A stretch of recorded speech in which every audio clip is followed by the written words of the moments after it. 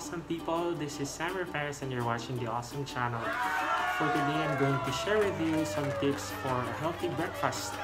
Tara, breakfast tayo. So, I'm preparing for breakfast. So, yung pangatlo, yung pay-alab. So, ano yung sa atin? Oatmeal and chia seeds. Yung pay-alab. Holistic.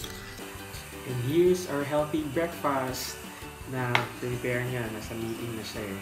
So ako na lang ang kakain. So it's actually a combination of oatmeal and chia seeds. With the threat of so many diseases nowadays, including COVID-19, where people at risk, yung mga matatanda or yung may mga underlying conditions like cardiovascular diseases, mga diabetic, at iba pa, right?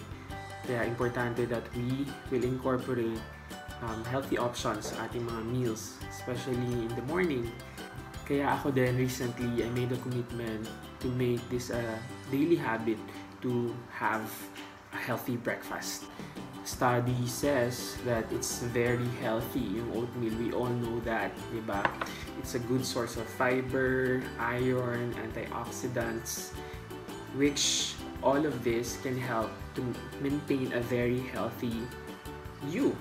It's actually said to be good in lowering cholesterol in your body and improve blood sugar. Apart from that, it also helps relieve constipation. And it's also very filling, nakakabusog siya. Kaya it will help you lose weight. Kasi nga dahil busog ka for longer hours, ang tendency ay you won't eat much ng ibang food. Kakainin ko muna, kain muna akong isa.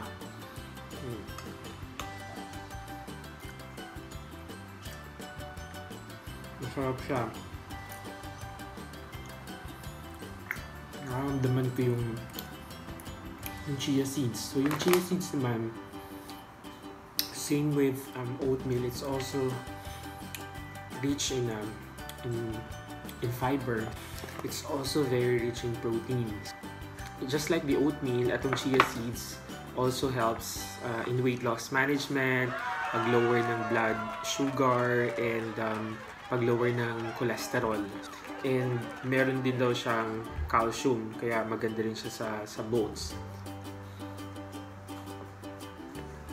So, ubusin ko na muna to guys. Kain din kayo. That's it for now guys. Thank you so much for staying with me again, and I hope that you've learned something on this healthy option for breakfast. I'm encouraging you to do the same. Find healthy breakfast options for you that will work for you. Like ako, itong magandang combination ng chia seeds and oatmeal.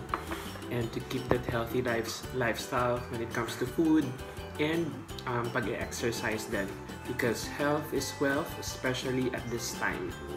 Have a nice day everyone. Bye!